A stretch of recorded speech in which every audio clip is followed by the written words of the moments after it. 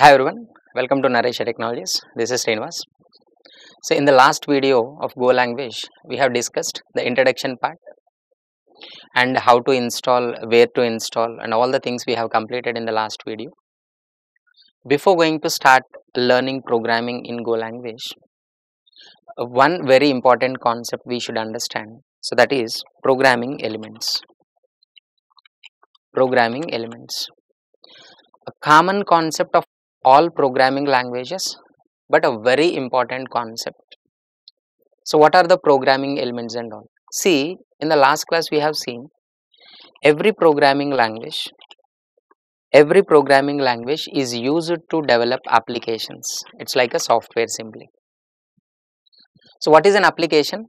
It's a software. Software is a set of programs. Software is a set of programs. So whenever we are writing a number of programs, so we combine all these programs and we launch as a software. So why we are using programs means what? For communication. Applications we are using for communication, where we are sharing the information. We are sharing. So one important thing you just understand, that communication process. In your life there is only one process called communication. In the same way, we are using applications for communication reasons. Here we are developing number of applications and number of programs we are writing. Program and program will communicate.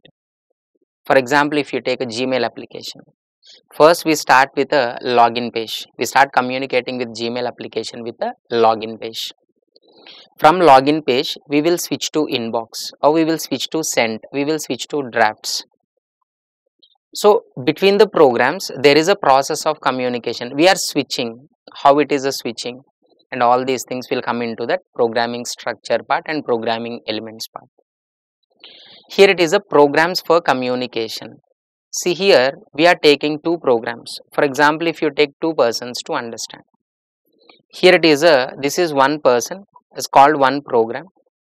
The person want to communicate with another person. It's like another program. It's like another program. Here it is how communication starts. How communication starts. See, one program in application always visible to another program in that application.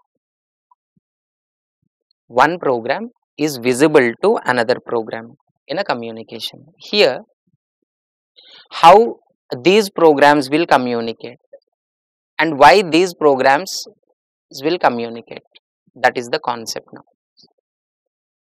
See, for example, here it is, I am taking the class, I am sending my information to you. It's nothing but why you people are communicating with me. It means what? To get some information from me. Can you access my information directly? Impossible. There should be a process called communication. But first of all, if you want to communicate with someone, first of all you should call that person. How can we call means what? With identity. For every program, identity is very important.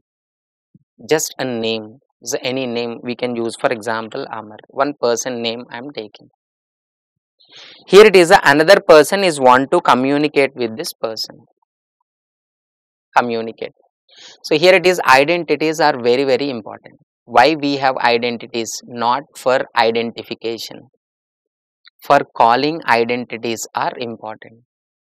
For calling, a group of people are present. If I want to call a particular person, I have only option is what? Unique identity. That is. And next one, where we are storing the information. So the main motto of application, in the last session we have seen. Suppose banking application. So what is the main purpose of banking application? Processing account holders information. If there is no account holder, no banking sector. So way we are storing the information in application means what? Using the concept called variables. A common concept of all programming languages. Variables. Here it is a program, Amar. The information of Amar, it's like age, is a mail ID. What is the mobile number?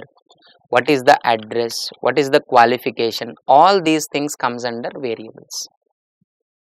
If you just look at one person, for example, if you just look at one program, the information is not visible directly.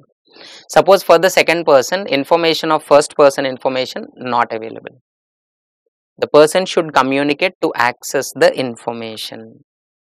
To access with identity, the person should call first. Next, request to get the variables. How they can request. So communication is always possible using functionality.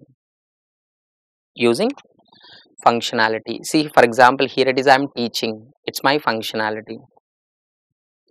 I know the programming language. But suppose if I don't know how to teach, I don't know how to deliver, you people will not communicate. This communication will break automatically. Right, here it is, a communication is possible with the help of functions. For example, speaking is one functionality. Speaking. Here it is, a C is one functionality. Teaching is one functionality. Driving the car is one functionality. It's just like your capabilities. A program capability is nothing but functions. And the communication is possible with the help of functions. Suppose second person want to speak, is nothing but request through speak.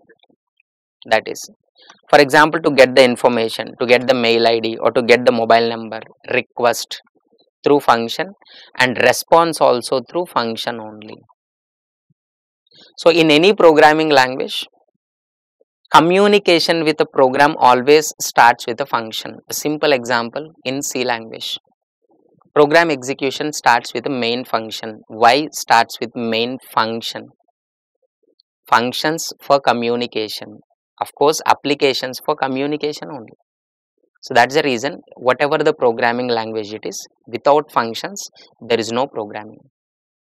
Even here it is in a Go language also, a first program or every program starts with a function called main function. Main. So why the name main they are using? Why it starts with a main function only? And all these things we'll see briefly in the coming concepts. So these are the two programming elements, variables and functions, two very important concepts we should understand before going to start programming. Okay, so hope you understood. For more videos, please subscribe to Naresh IT channel. Thank you.